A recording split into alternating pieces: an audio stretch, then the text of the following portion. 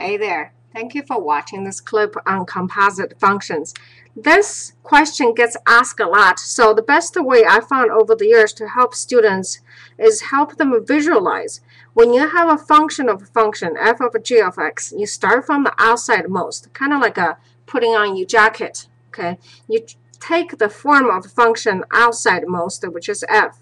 If f says give me anything, I'm going to multiply by 3, I'm going to add 2. And then the stuff that inside the parentheses is what you actually give. Okay? And then from there, everything is pretty easy. Then you substitute what g of x is. It's 2x squared minus 1 plus 2.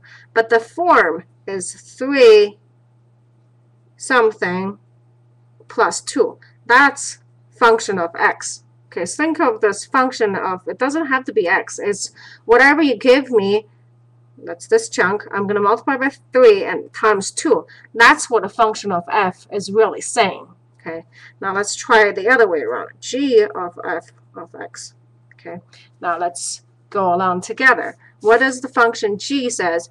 Well, whatever you give me, think of this x as a, think of it as apple. Okay, so whatever you give me, I'm going to go square it times 2 and then minus 1. So set up the form first. Okay, this is the form. It's the outmost. Okay, you go from the outmost first, set up the function, follow exactly what g is, and then you put whatever is inside, which is f of x. Okay, from here, it's pretty easy. What's f of x? It's 3x plus 2, the whole thing squared, minus 1. So all I did was substitute what f of x is. Okay. One more time. So what you do is you start from the outside most, copy the form, and then put whatever's in here into the form parentheses. Same thing here. Okay. And this is how we solve composite functions. Hope it's clear. Please be sure to comment on YouTube and let me know if it helped you.